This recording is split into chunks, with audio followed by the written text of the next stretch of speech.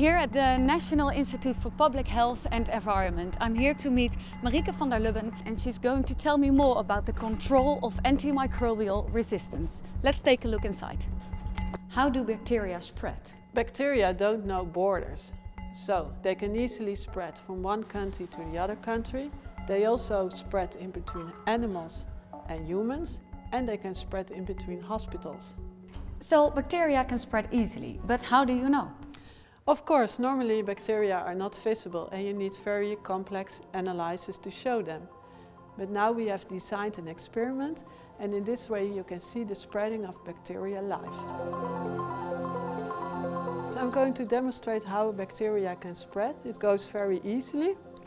These are the dummy bacteria.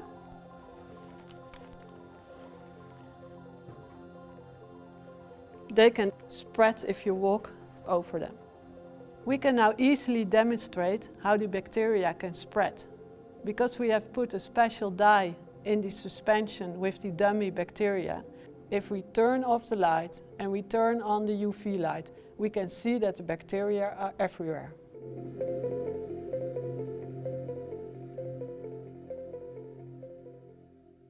If you want to combat antimicrobial resistance, you have to work together, both the veterinary side and the health, human health.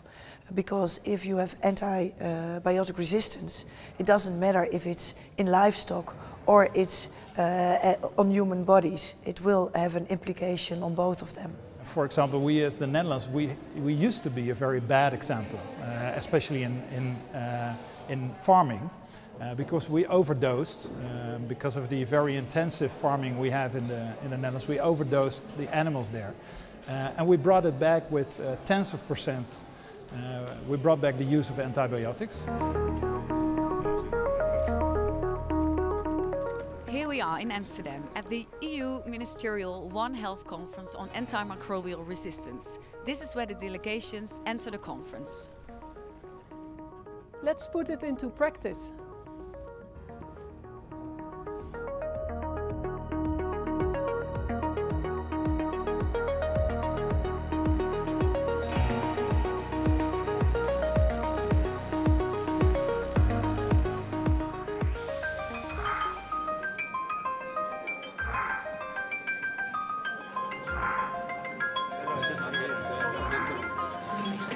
I'm so pleased that so many people could find the time to be here in Amsterdam and to have this very important discussion with each other. Follow the ministerial footprints.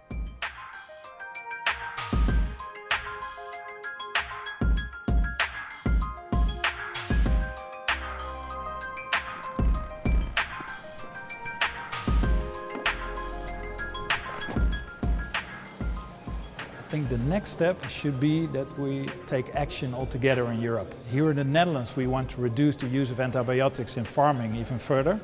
But I think also in Europe we have to make agreements about how we reduce the use of antibiotics, and especially the use of antibiotics that are critical for human health care. And we can only do it together, because microbes don't stop at our border. They move over our borders even more freely than we as humans can.